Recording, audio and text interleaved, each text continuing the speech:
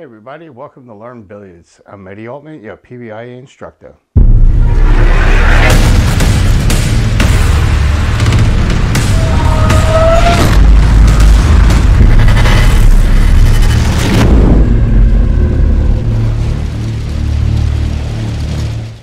Alright, so here we are at the table and we're using the tangent line finder by Billiards.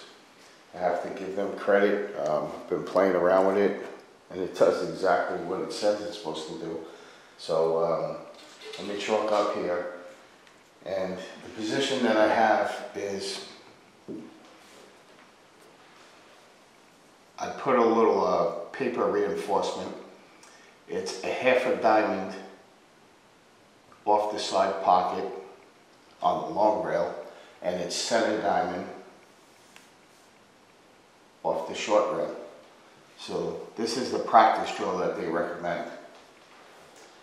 The tangent line finder itself, this white device right here, I'll move the one ball out of the way so you can see a little bit better, is aimed.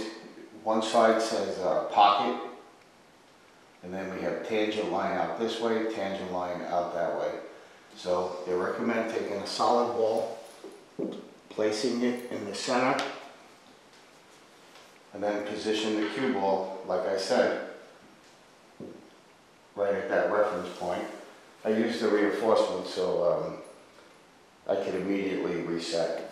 Now, the tangent line is showing that it's going to go to the second diamond. Remember, pockets counted as a diamond, so in the directions it says first diamond, but technically that's the second diamond. I put a piece of chalk there as a reference point.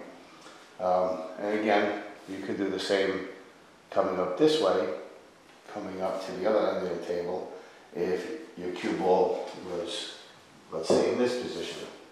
So, for the purposes of this video, we're going to go ahead and, like I said, so we're shooting into the side pocket. It's telling me that this is my tangent line. So my cue ball should follow down that line, and that's if I hit medium speed and center cue ball. So let's go ahead and take a shot and see how close we can get. That's pretty much dead on. I was about a half an inch, 3/4 of an inch to the left of that short cue ball.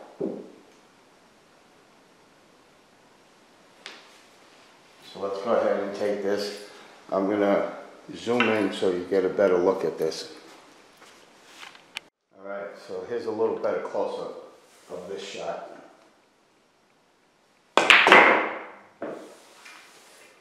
And I'm hitting within an inch of that chalk. So that's pretty decent. Let's set up another shot. And it's great using those little paper reinforcements. It's so quick to reset.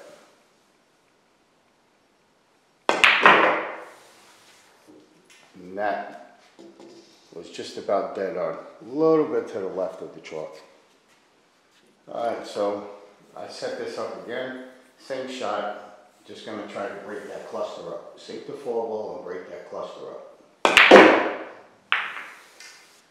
Now that breakup was much better. It's not even win the game. So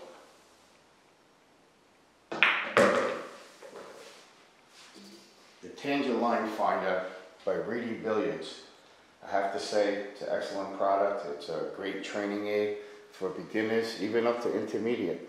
Alright, so again, here we are with another cluster. We want to break up this 14-8. My 8 ball's up against the rail. I'm going to sink the 4-ball corner pocket. Again, I put my tangent line finder with the arrow that says pocket, obviously towards the pocket, showing me my tangent line should go into this rail right here. So again, remember, medium speed, center cue ball.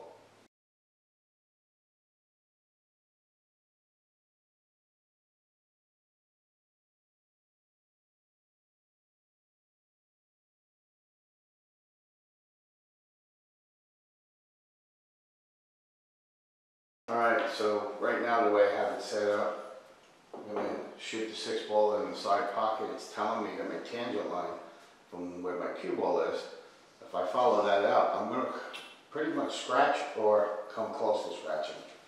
So let's go ahead and see.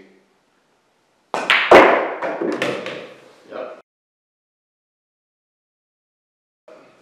Scratched right in, exactly what it said. So again, this tool's to help you understand what your tangent line is, how to avoid those scratches.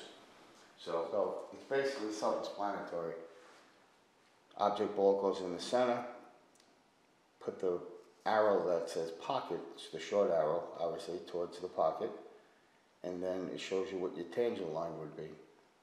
So my object ball's in the center. If I was to hit, make contact with, obviously, my object ball and sink it, then it shows the path that the cue ball would take. It's very important to know your cue ball path.